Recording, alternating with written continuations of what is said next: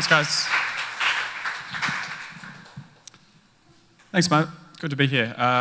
Yeah, the sound is a bit different, so if you can't hear me or anything, let me know, because I'm going to be looking down and coding a little bit throughout this. So I'm going to try and see what I can do. Okay, so yeah, I'm Justin. I work at MongoDB, and I wanted to show you a little tool that we wrote during our last skunkworks. Skunkworks is a little bit like the, Google has 20% time. Skunkworks is the thing that every few months you get together for a few days and do whatever you feel like. I actually work at a part of Mongo called MMS, which is our web hosting software. Looks like that. A lot of people don't know it exists, but that's what we do, MMS. Okay, so can I just to start off, just a quick poll of hands of people who've ever used the MongoDB shell? Okay, so something like 50-50. Okay, so if you've never used the shell before, this might be a bit full on, but I apologize because that's what this tool is. So many of you might be familiar with, in SQL, you have the concept of a view. And a view in SQL is like a virtual table, effectively. It just saves a query, and then you can therefore query it in the future. And at Skunkworks, a couple of my colleagues and I decided that we wanted to do that for NoSQL, for Mongo. And this is what we wrote. So first off, a couple of little bits and pieces with a shell that you might not be aware of. When you jump in the Mongo shell, you're actually running, that's V8, that's actually not Node, so you can't use require any of the stuff that you might like to think you can use.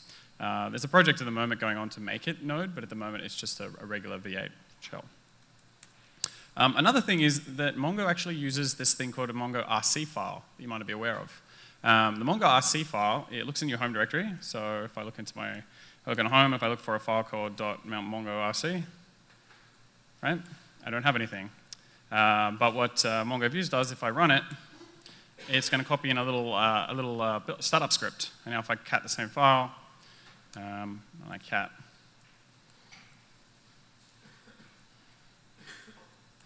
I've just got a simple loader. Now if I go Mongo, you see that I actually have this little startup script is kicked in. The reason why I'm showing you this is because I'm going to plug to one more plugin that I really like, written by one of my colleagues, that actually does colors in the terminal, and they're pretty useful. So yeah, so if I move a little file that I have already written,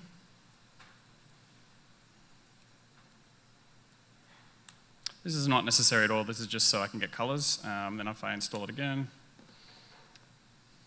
and now if I run Mongo, I should have some colors. Okay, great.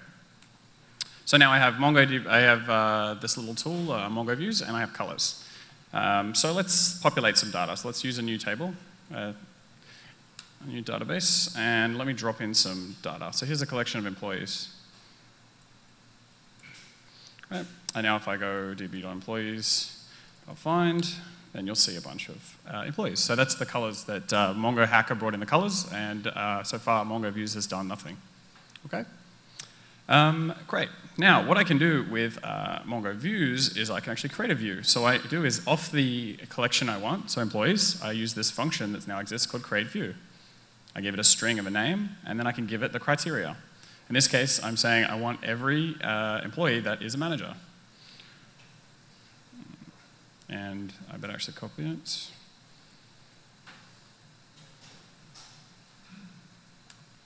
Okay, now I created a view. Now, the one little caveat to using the views is that we actually need to use the underscore. So instead of going, so if I do show collections, in Mongo I can see a collection of employees and, as expect. If I do show views, you see managers. If I do db.managers, unfortunately it doesn't exist because it's not a collection, but if we do this little underscore trick, then now I have the two employees that were also managers. Now, before you think, you say, okay, well that's not very useful, well it's actually, it's just a query, right? It's just a virtual query. I can query it as, it's just a cursor. So I can say, oh, let's go and have a look. Let's sort it by reverse order of name and let's pretty syntax it out. Okay? I can do whatever I want with it. Reverse the order. But it's just a view, right? It's just a projection. So if I go and insert another user, so here I am dropping in one more employee. So this one's called Ian, right?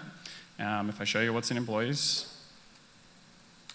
right? Now I have John, Paul, Mary, Amy, and Ian. But now my managers, if I try and find the same managers, now Ian's magically appeared. So that's the advantage here, is that if you write queries regularly in the shell, like I do, and you are adding data to it, and you're coming in and out of the shell, you want to be able to actually save it, and then you can want to requery it. So I could do things like this. I can actually go and query the collection, the virtual collection, as though it's a real collection. So I could say, hey, find me every manager whose name is Paul, sort it, and pretty it. There's Paul. And it's persistent, so I can close it, can restart it, can use employees, and it was example. There we go. Wrong database. Cool.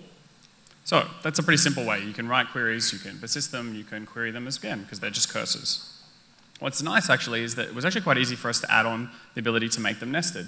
So what if I wanted to create a view of views? What if I wanted to say, now I want to see all employees who have a manager flag, who also were born before 1990?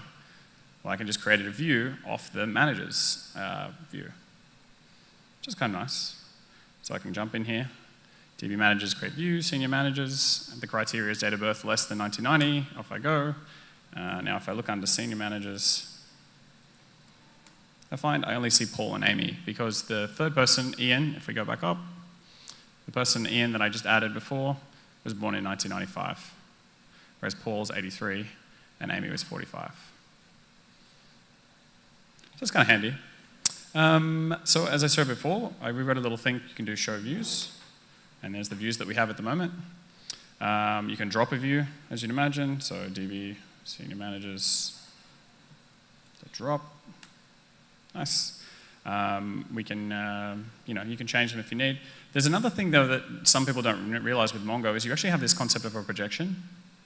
So if I go look into employees, and I say I want to find something, and you'd often say I want to find manager is true, right? I see 3 people. There's another feature that Mongo has is where you can actually turn on and off. You can whitelist and blacklist certain properties. So what I did there was I actually basically whitelisted the name property, the name field. And I can explicitly turn things off as well. So like this, I can basically project what comes out of my queries. That's a regular feature of Mongo. What we can do in views is we can do the same thing. So I can actually create a view that actually already has, I basically want to turn off the ID column. So if I change senior managers now, I say create it, same thing, but right at the end there, you see the ID is 0. So now if I go and find senior managers, right, then the underscore ID column is it's out in the projection. It's just a handy little thing when you want to basically clear out data that you don't want to see when you're running these queries. It's kind of nice too because you can actually combine them. So if you recall, I just turned off the ID column. I'm going to also blacklist the UID in the manager column here. So if I want to find it, so let's put no query in. So I want to get all senior managers, and I want to say I want to turn off the UID column as well, or the UID property, so it disappears. And maybe I want to turn off date of birth as well. That's kind of nice. And as before, it's a cursor, so you can do whatever you need to it. So we could limit that. We could drop it. We can just do a limit of 1. That's all we need. We can sort it first too. We can sort by name. Let's go name regular limit, and there's Amy. Okay, so we got through that actually during our hack day, and that was kind of fun. But then we wanted to do something different, so we thought, well, let's try joins, right? Everyone finds joins a very controversial topic. Now, just as you would imagine with the views, this is all just something that sits in the shell. This isn't something you can do in the Mongo driver, but it's still kind of useful. There are times when you have one collection and you have a key and you have another collection. You've got the foreign key, you want to connect them. So we thought, well, why don't we add this concept of a left in a join? It's actually not too hard. So let me populate some other collection. Let me populate some users. Let me give emails to all these people. So if you recall, employees has this UID property, you can see. And now I just added users. And there they are. You can see that in the users column, I have IDs and I have emails. So what if I wanted to join the users and the employees, right?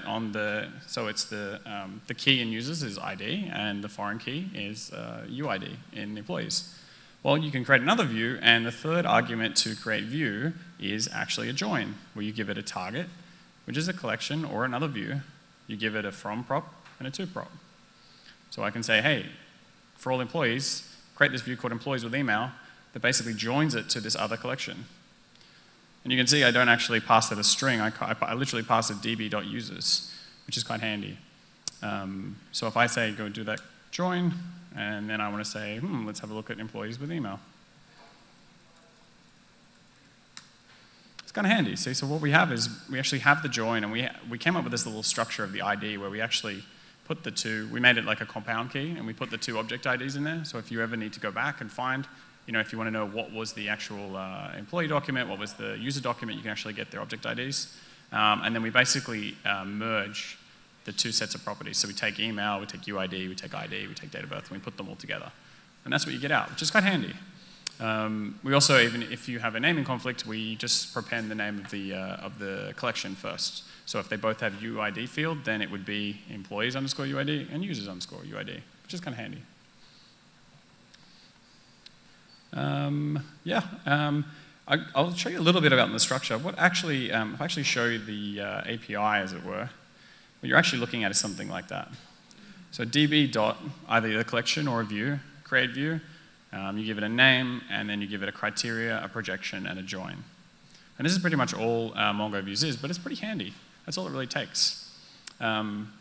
Under the hood, we're doing a few little sneaky things. The first one, pretty simple, is that as you might have seen before when I did slow collections, you see the underscore views.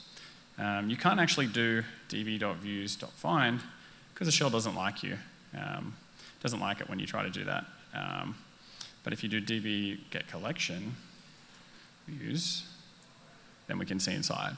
It's just a Mongo shell thing. So if you ever have the underscore of a collection, Mongo shell doesn't like you to just run db dot. So we got around that by using the get collection. And this is kind of how we serialize the views. So every time MongoDB, the shell starts up, it goes and passes these and goes, oh, that's what it is, no problems. And that's how we persist it. Actually, on the other side of things, the code itself is pretty straightforward. We actually use Browserify just to concatenate all our different requirements. So if I have this initialized script, it looks just like regular Node. It runs like regular Node. The one difference is we have a couple of magical globals that the shell has introduced for us. So if anyone noticed, I was running weird things like use. It isn't even really JavaScript. This is like a hack that we've added into the shell. Show collections. These are just little hacks. Mongo also has this db dot. Like, what is that db? It's clearly not a no global. So we take advantage of that, and I had to obviously write in. We have a couple of fancy things in JS hint files to not have it complain, such as capital DB, DB collection, and we're just building on the actual script that Mongo shell actually pre-populates. So it's fairly straightforward. And as I said before, we just concatenate with Browserify. So when you install this file, basically all that's happening is we run npm install, we run a build. If you look in the build basically makes a dist folder and runs Browserify and outputs a distributor, this guy. And this is the thing that gets run every time you start Mongos. So that's pretty much it. Don't think I have anything else on it. It's a little tool that we use, and it's something to just keep track of queries that you do a lot, and sometimes you want to do joins. So appreciate your time, and hope it's useful to you. Thanks very much.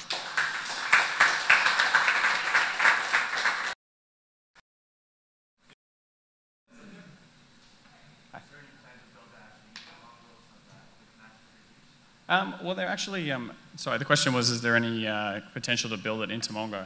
Well, there's actually, the idea of joins, as I said before, is very controversial.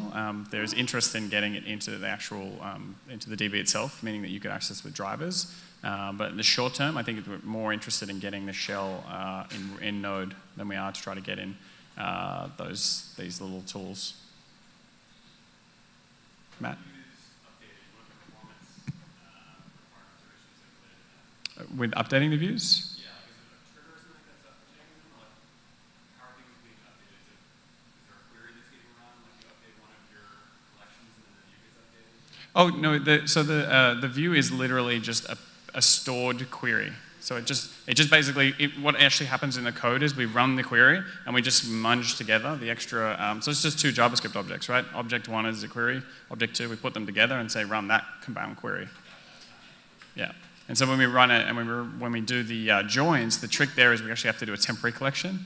So the only way to really get a proper cursor off this join table that will be correct is we basically make a temporary collection, put them together, allow you to cursor it. The moment you've exhausted your cursor on that temporary collection, we drop it. So. How many what? You can join it. You can join one at a time, but you could join a collection to another view, right? So you could just keep joining if you really wanted to. It's not something we've really focused on multi-joins, but it's actually not that complex. It's just the usage of data because the temporary collection could be pretty expensive. Yeah. I mean, as much memory as you want to throw at it. Do you have to pull those views from that particular shell, or No, you have to call them from the shell. This is all just basically sort of an amendment to what the shell scripts do. It's just a little tool, but it's useful if you're in the shell a lot. it would be great to be able to do that. Yeah, well, it's a larger requirement. Yes. Is mongo-views open source? Yeah. Sorry, that's it's on the MongoDB.js. We have this. We recently created an organization for the JavaScript libraries because we actually have a lot of them. It's under MongoDB.js. I'm sure Matt can put it up on the site later. But if you just go up, you see it's GitHub MongoDB, and you can see under here we actually have a lot of tools in here. We even have a look at. I think the shell's in here. The new shell that they're trying to do, we're trying to actually look at, there's a workspace here for making a real node shell for MongoDB. One more question? At the moment, they're only read-only. Like, if you need to delete, you just have to wipe a view out. You can drop, I didn't show you, but you can pretty much drop a view pretty straight. Unfortunately, all we have is, I think I did show. Just drop them and replace them. But, I mean, it wouldn't be that hard to mutate them. As you can see, they're just serialized. That's all they really are. It's nothing really that difficult to do. We just didn't get around to it because it wasn't much use case for it. Cool. Okay. Thanks, everyone.